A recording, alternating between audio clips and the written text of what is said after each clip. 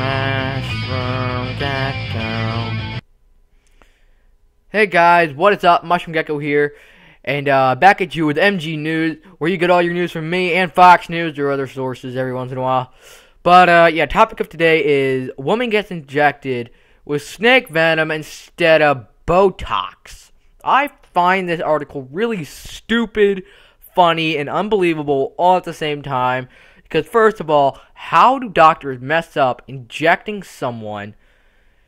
Like, how do you even get injected with snake venom? I mean, seriously. Alright, and if we want to know what about, like, why she wanted Botox, we have to know what Botox is. So this is what Botox is. It treats botulism, which is a serious infection that causes muscle paralysis. So it actually says she wanted to get injected with it to reduce skin wrinkles, but it also cures muscle paralysis. So yeah, here's a picture of her. This is after she got injected with the snake venom. So yeah.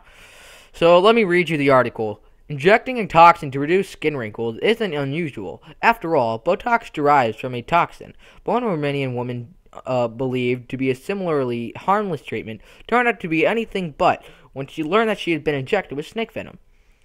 Racula Christian, 38, went to a clinic to have Botox injections at the recommendation of a plastic surgeon, Adrian Oancia, age 47.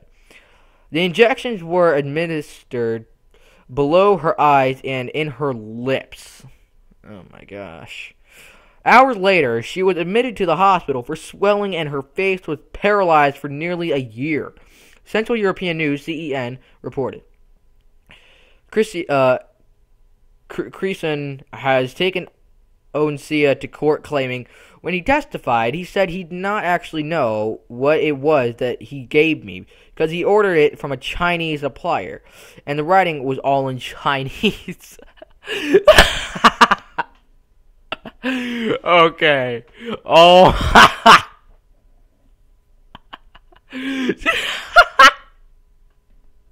I'm sorry, but that has gotta be the dumbest and yet funniest thing.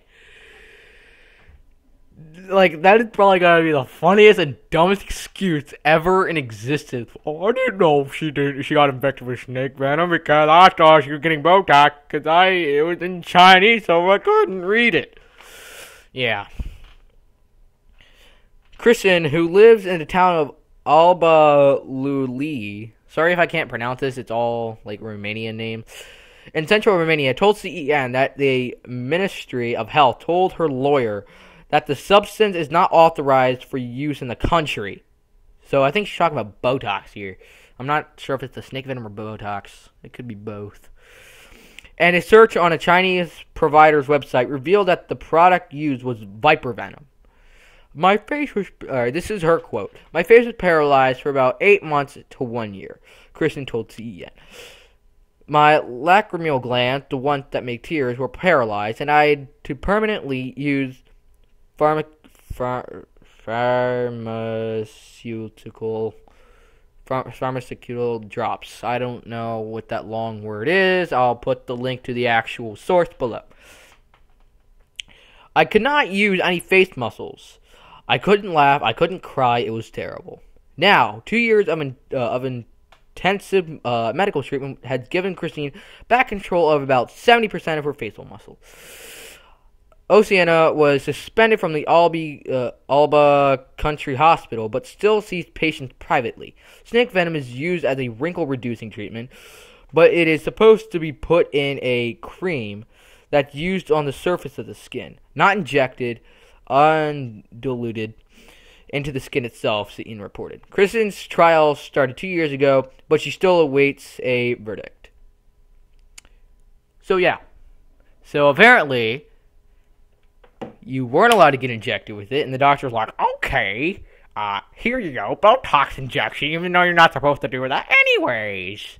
And she got injected with viper venom instead of Botox, which, how does that even happen, honestly? So yeah, just that has got to be probably the weirdest story I've ever read or heard in my entire life. But it's true. It's out there. So everyone, if you go to the doctors for a Botox injection, which you're not allowed to do, be sure that that's not viper venom.